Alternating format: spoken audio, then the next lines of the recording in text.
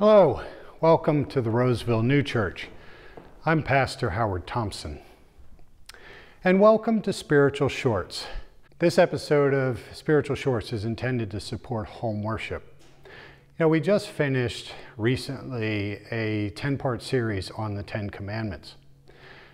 And while going through those commandments, some of us might have had thoughts about not only things that we had done wrong within the context of those commandments, but also the ways in which other people have violated the commandments and we have been hurt by that.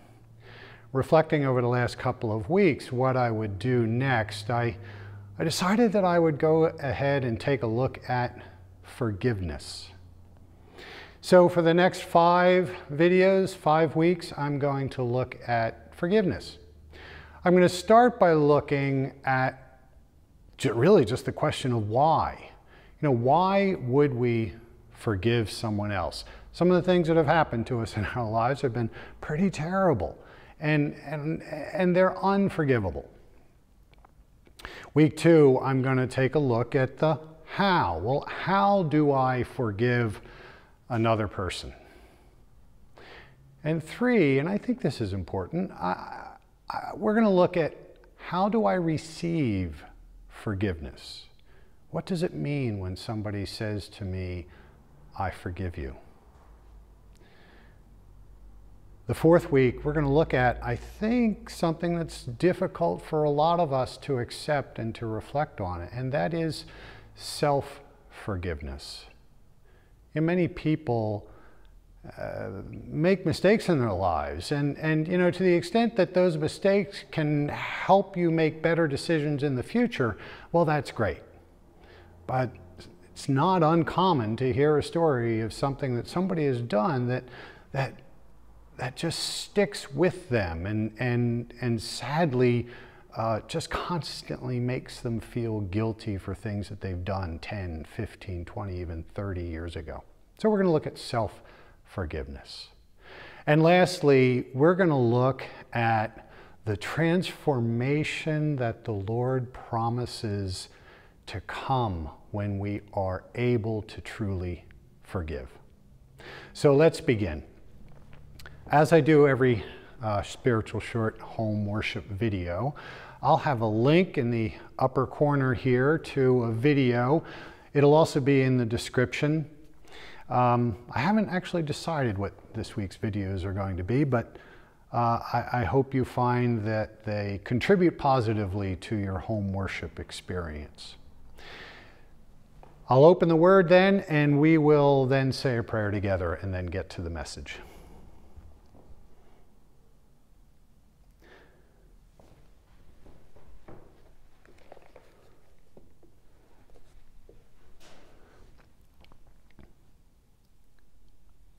Those who do good in their life for the sake of the Lord or for the sake of the neighbor, those are the ones in heaven.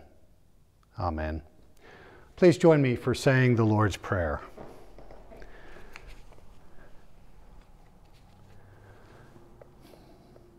Our Father, who art in the heavens, hallowed be thy name.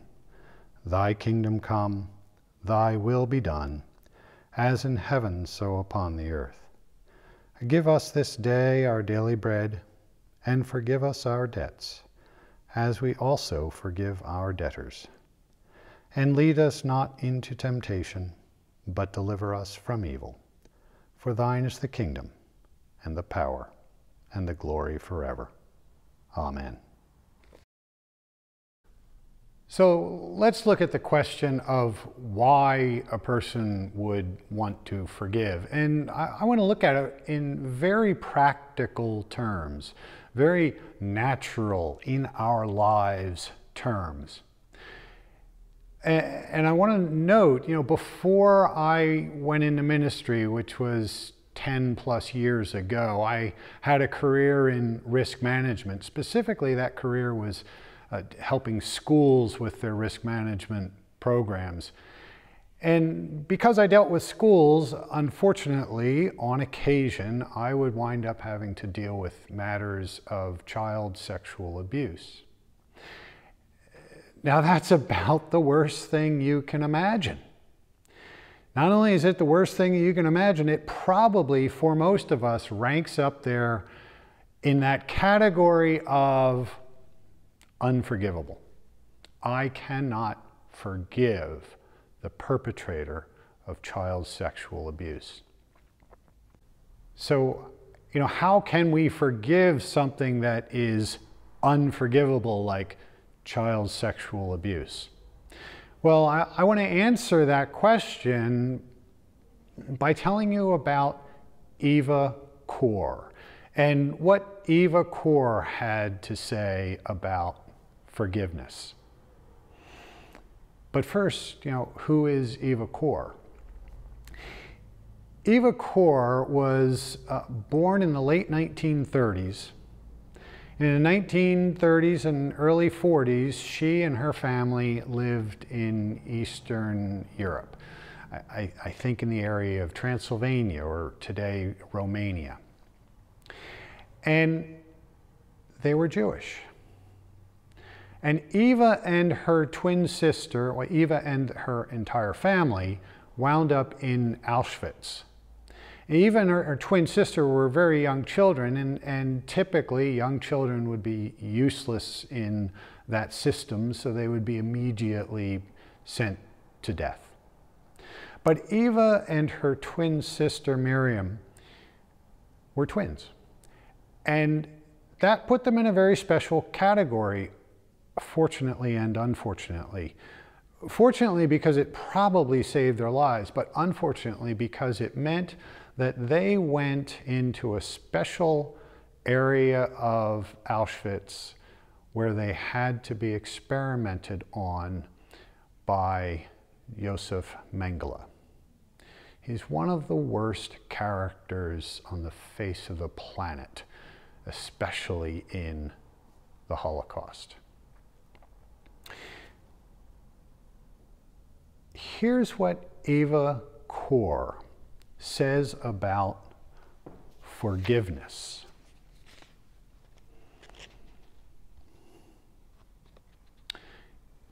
My forgiveness has nothing to do with the perpetrator. It has nothing to do with any religion. It is my act of self-healing, self-liberation, and self-empowerment. I had no power over my life up to the time that I discovered that I could forgive. Eva was an outspoken proponent for forgiveness, and boy, I cannot think of a more powerful testimony to the power of forgiveness than that given by Eva. Eva lived a long life, passing away only recently, within the last several years. And she spoke often of this subject of forgiveness. So from a very natural or practical sense, Eva said, I forgave because I felt powerless until I had forgiven. And it had nothing to do with the perpetrator. So there are very practical reasons to forgive. So now let's talk a little bit about what the Lord says about forgiveness. And it's very, very easy for us to simply look at the Lord's Prayer. You know, the prayer the Lord instructed us to say. And in that prayer, we say, forgive us our debts as we also forgive our debtors. We say this every week. Some of us say it every day. The Lord seems to be saying that our willingness to forgive contributes to our own ability to receive forgiveness. Now, I make a distinction there. We'll talk about this in greater detail in a couple of weeks, but I make that distinction there that it's not about God forgiving us or Jesus forgiving us. It's about us receiving that forgiveness. But we'll talk about that later. So the Lord talks about it in the prayer that he teaches us all. He also teaches about it in many other places. And one of my favorite stories has Peter coming to the Lord to talk about forgiveness.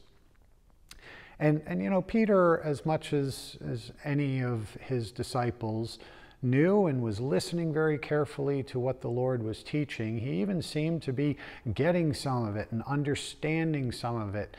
And on this matter of forgiveness, he said, Lord, on this matter of forgiveness, how many times should I forgive my brother? Should I forgive my brother 7 times?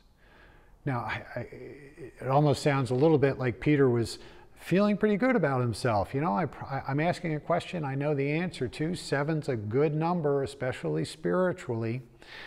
But the Lord says, no, not 7. I say you should forgive him 70 times 7 times. Now that's a lot of forgiveness. And you know, the simplest understanding of that is to really be able to forgive, you must do it often. You must do it a lot, because it's not easy. It's not easy at all. So, practically, in our physical lives, Eva Kor explains, forgiveness is very useful. It is empowering. Spiritually, clearly, the Lord tells us you should forgive. You should forgive often, and you should make it a regular practice of forgiveness. And Swedenborg gives us some greater understanding or insight into this whole idea of forgiveness. And he does this in a way of talking about the effect of spirits on our lives. You see, we are constantly surrounded by spirits. We are surrounded by good spirits, and we are surrounded by evil spirits. And those spirits are trying to do the Lord's work in influencing us to make decisions.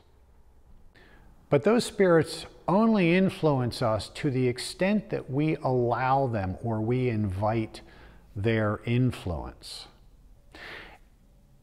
And one of the ways that we invite their influence is to harbor a grudge, to not be able to forgive somebody, to wish evil on somebody else. And the worst of it is to either mete out that evil or to at least see that evil come to that person. When we cannot forgive, we are inviting evil spirits who love to punish, love to see people suffer. We are inviting their influence in our lives, and we are connecting us at that moment with societies in hell. Again, we'll talk about that more also in the later weeks, but it's important to know that forgiveness has both physical and spiritual consequences. The Lord tells us to do it.